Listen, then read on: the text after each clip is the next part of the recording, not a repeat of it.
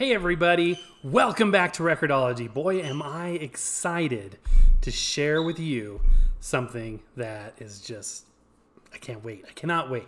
So, cat's out of the bag a little bit already. So we are going to be reviewing a 1917 Vitanola phonograph. And 102 years old and, in near perfect condition, full of working order. We're going to take a full top to bottom look. If you want to learn how this amazing blessing came into my life, check out last week's Record-ology Express midweek show last Wednesday. And I give you guys a whole rundown of how I came to own this thing. And I am just so excited to share it with you guys. And I hope you enjoyed it as much as I do. So let's take a look.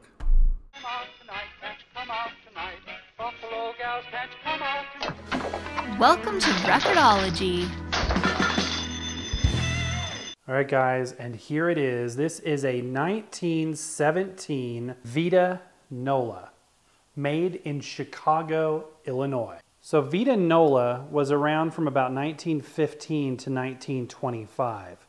About the end of the teens, there was an explosion in companies that made phonographs, and that's because the Edison and Victrola patents started to expire. The woodworking on this unit is just exquisite. Vitanola was sort of a mid-range phonograph, so most people could afford it, but this unit sold for about $100 back in 1917. Adjusted for inflation, that would be about $2,000 today. In the bottom of this cabinet, there's shelves for storage of records. And it's important to note, and something that somebody recently told me, is that these older acoustic units should only play older acoustic records. So records made after 1925, which unfortunately constitutes much of what you see here, shouldn't be played on this because it can damage the reproducer. They're just not designed to play back such dynamic grooves that were recorded with the newer technology. I've also seen some information that suggests that these shelves originally had drawers that used to be in them. However, those are long gone. The attention to detail in the wood crafting here is just phenomenal. Surprisingly, these were usually made out of a veneer, which is sort of a predecessor to plywood. However, some corner pieces and trim units would have been solid wood, and usually that wood was mahogany. Okay guys, and for the big reveal, let's look under the hood. Isn't that beautiful? Let's take a look in closer detail. All right, let's start back here at the label. As I said, Vitanola. This is a Model 100, and for Vitanola, the model numbers represented the price. So the 100 was $100, the 125 was $125. Okay, so here is the reproducer and tone arm assembly, and it's in remarkably good shape. There is a little bit of denting along some parts of it that looks like they were repaired over the years, but still, it works phenomenally well. This unit is actually designed to play both horizontal grooves and vertical hill and dale grooves. So older Edison type discs, you can play with this as well. So for a regular record such as this, you would place the reproducer on just like that. But if you had an Edison disc, for example, you would rotate it like this and it would ride those grooves up and down.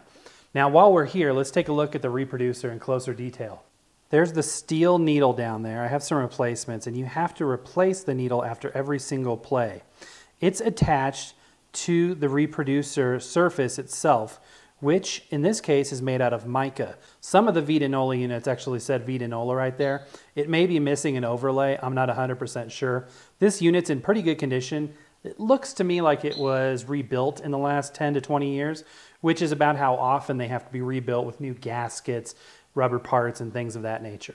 So I was blessed with not only this unit itself, but a bunch of needles. And the advertising for the needles, the replacement needles, is fantastic. Guaranteed to play 10 records. Like I said earlier, you're really supposed to change it out each side of a record. And it's amazing once they go dull, because it's just a blunt steel needle. Putting a new one on does make a dramatic difference. Plus, it's going to save those records as well. Now, obviously, you can only play 78 RPM records with a wide groove. While we're over here, here's the speed adjust from slow to fast. And I will show you in a minute because we're actually going to take this apart and look inside and see how it works. This is actually a fantastic mechanism for adjusting the speed. If it's a little too slow, a little too fast. Obviously, this is completely acoustic. There's no electrical parts whatsoever. Everything is run off of a spring motor. So adjustments can be made when the speed just isn't quite right. And you have to tune it to your ear. And over here on the right-hand side is the brake mechanism, which is essentially the start and stop. To play a record, once it's wound, you just move it to the right. Sometimes it helps to give the record a little bit of a spin, and then to stop it and lock it in position, you just move this to the left. Okay, and over on the right here, we have the crank. So you turn it clockwise a few turns to wind it up. You want to make sure that you don't over crank that or you can break the springs. That's going to be an expensive fix. So it's better if you under crank it and have to do it in the middle of the song a little bit more versus going to town and then damaging something. And over here is the volume control. So when you pull that out or push it in, it changes the volume, if you can believe that. And it makes a big difference. And this thing is amazingly loud. Okay, and here is the cloth that covers the opening where the sound comes out. If you lift this piece up and then gently pull it down, you can see inside there. That is a plywood horn. Some of the horns were made out of metal, but a lot of people actually think these plywood horns, these wood horns, had some very good tonal qualities and are actually desirable. So it's amazing craftsmanship because this is actual pressure and moisture bent wood that is steamed to form these curves.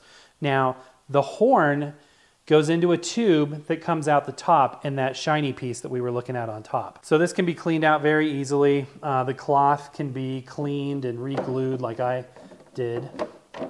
And then to put it back, you just lift this up and set it back down. Pretty easy. So, completely acoustic, the stylus, which feels the vibrations in the grooves, transfers and transmits those vibrations to the mica surface.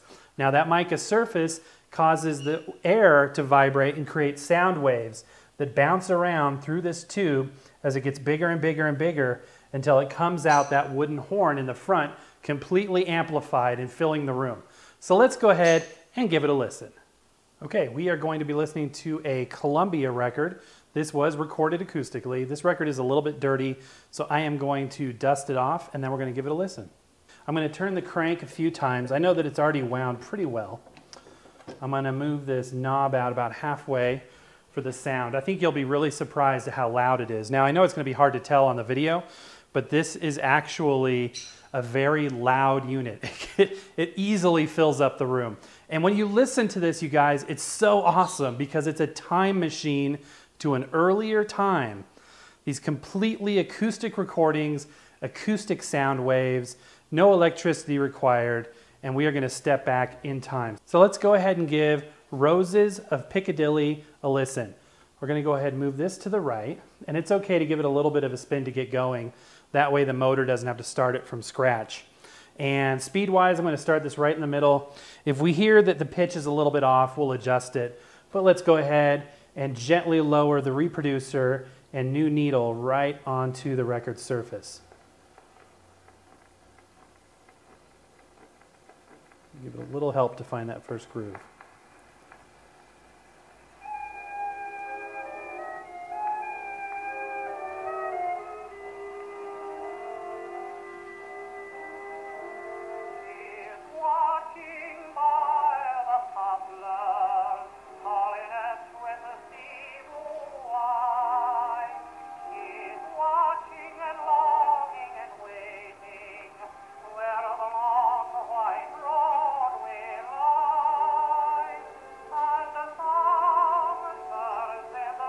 Okay guys, just like I said, it's a complete time machine. Now, what's really neat is you can easily access the inner workings of this unit.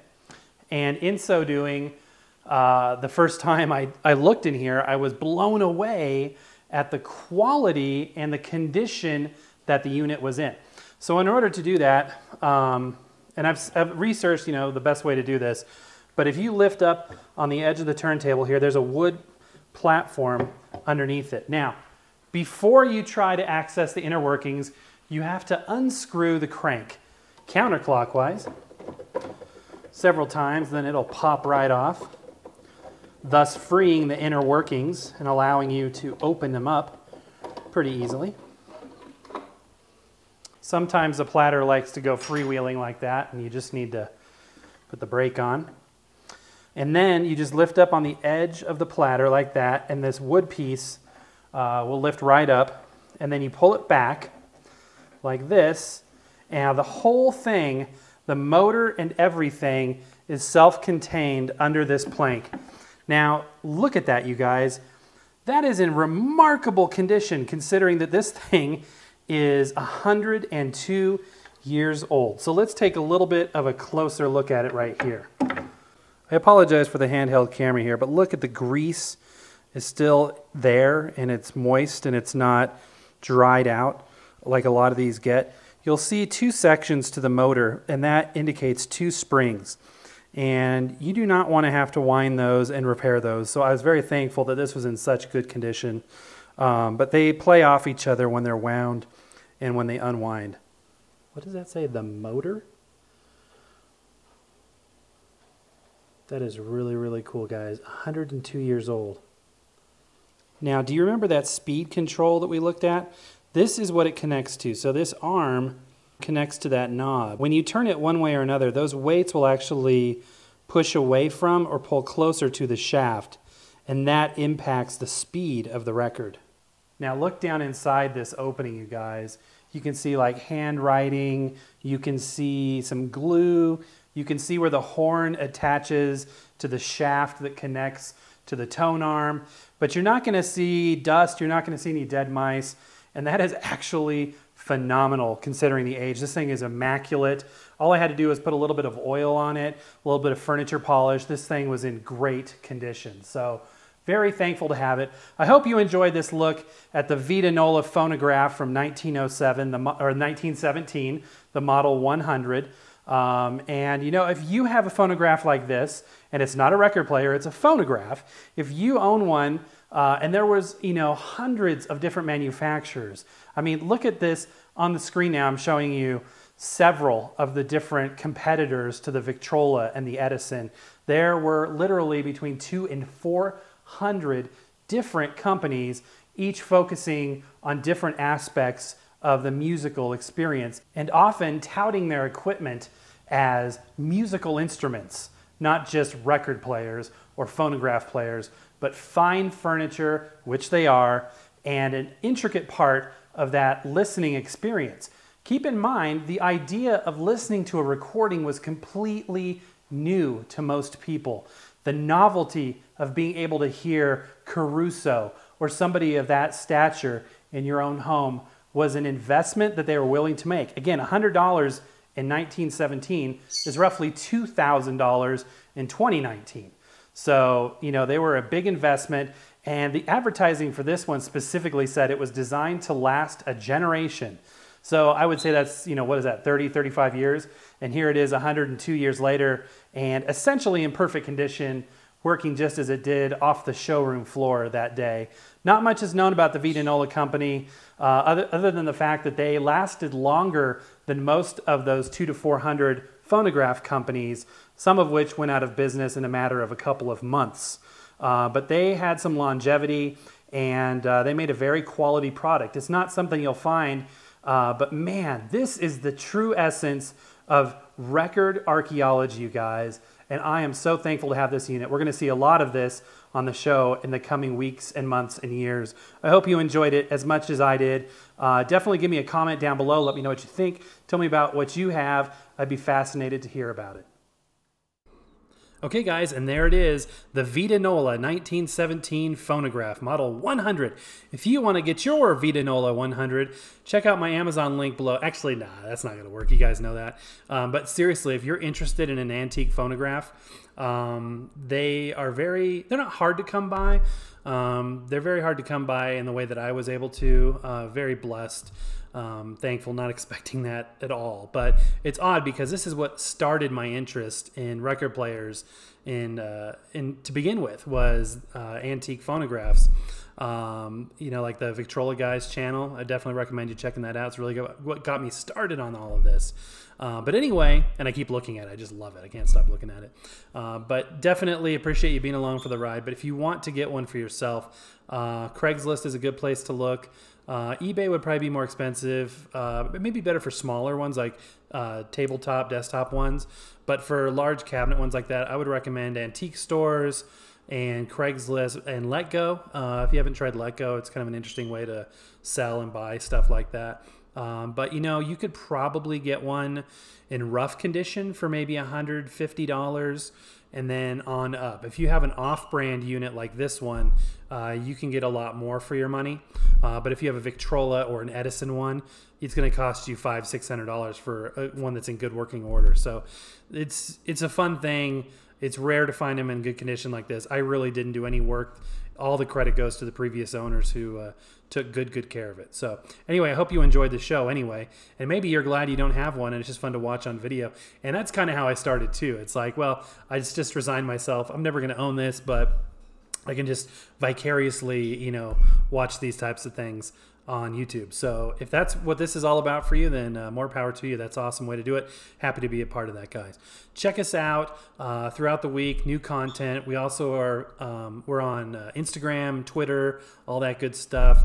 If you haven't done so already, hit subscribe, would you please? That would really help us out. Share this with your friends. If you know other people that might be interested in old phonographs like this, share it out on whatever platform you can. I would really appreciate that. All right, guys, thank you so much for watching. Welcome to the people that are just seeing us for the first time. But as always, guys, happy record hunting. We will see you next time. Now you can follow Record-ology on Instagram and Twitter. Follow us at Record-ology 1938 today. Make sure to subscribe to both Instagram and Twitter because we will feature unique content on each platform. Happy record hunting now on YouTube, Instagram, and Twitter. I'm not very good at this. Neither am I. Okay, what can we lose? Thank you for watching Record-ology Deluxe. Don't forget to subscribe and watch our midweek show Record-ology Express on Wednesdays.